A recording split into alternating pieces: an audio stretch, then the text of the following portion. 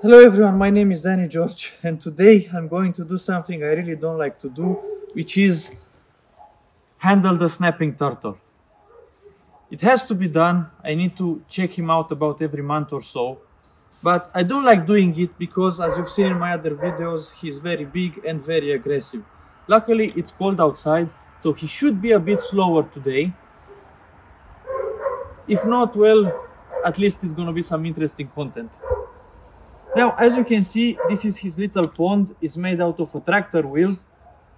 He has his log here that he can use to climb on and get some sun. He doesn't really do that though. He just likes to hang around in the water. Alright, wish me luck. It's so fucking cold. God.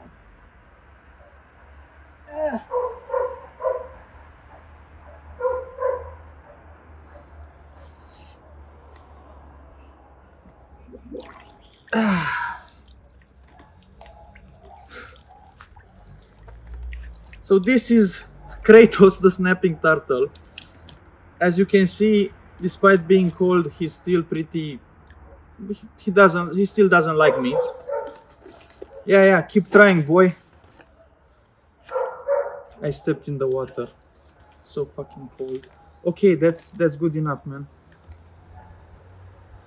Right, let's put him somewhere and see how he's doing.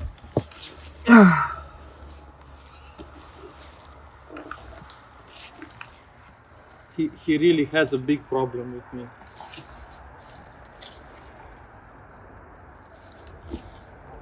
Now, what I really like about this type of turtle is that despite them being so aggressive and all, they're actually one of the hardiest turtles around when it comes to cold weather. Like, it's almost November here in Transylvania and it's like 10 degrees Celsius outside, and normally exotic turtles just slow down and hibernate in this weather. Not these guys. These guys can live alright under ice. Like minus 20 degrees Celsius, he's gonna be just like he is now. You got a problem, boy? Yeah, that's what I thought. As you can see, he's doing fine. He's active, he's mean as usual. And yeah, he slowed down a bit, but not by much. I'm sure that if I drop a chicken in there, he will tear it apart like he always does. But we're not going to do that, as I'm trying to prepare him for hibernation.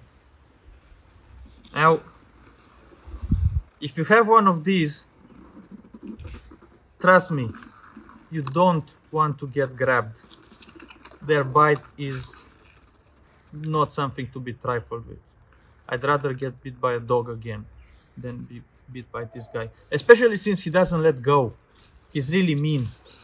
And he always had this behavior even when he was a hatchling. I got him about 10 years ago and I named him Kratos because he was always picking fights with beings much larger than himself, like me. And as you can see, he still does that. Now I'm going to pick him up again and return him to his watery habitat.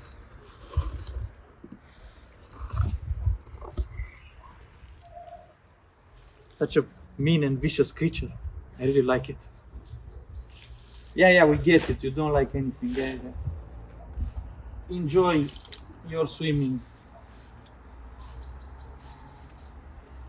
Let's rebuild his prison.